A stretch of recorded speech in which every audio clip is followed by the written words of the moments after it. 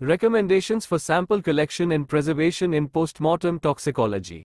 General considerations. Minimize postmortem changes, store the body cool, ideally 4 degrees Celsius but not frozen, and perform the autopsy as soon as possible.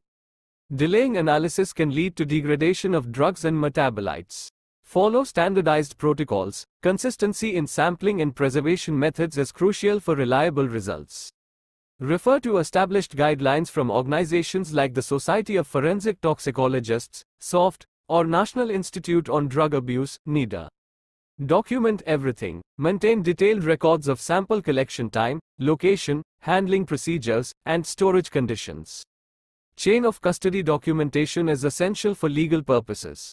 Specific sample recommendations. Blood. Collect 5 to 10 milliliters from 2 distinct peripheral veins, e.g., femoral, avoiding central vessels.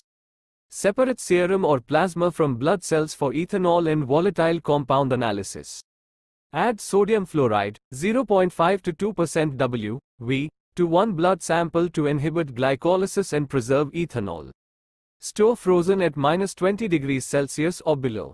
Urine. Collect a full bladder sample, if possible. Add sodium fluoride, 0.5 to 2% W/V, for ethanol preservation. Store frozen at -20 degrees Celsius or below.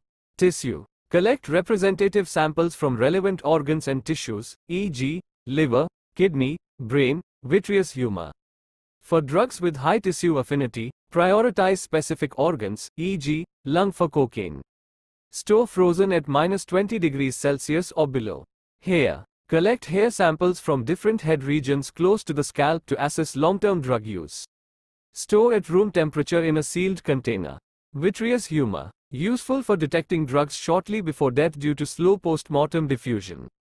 Collect with a sterile syringe and avoid contamination with blood or tissue. Store frozen at -20 degrees Celsius or below.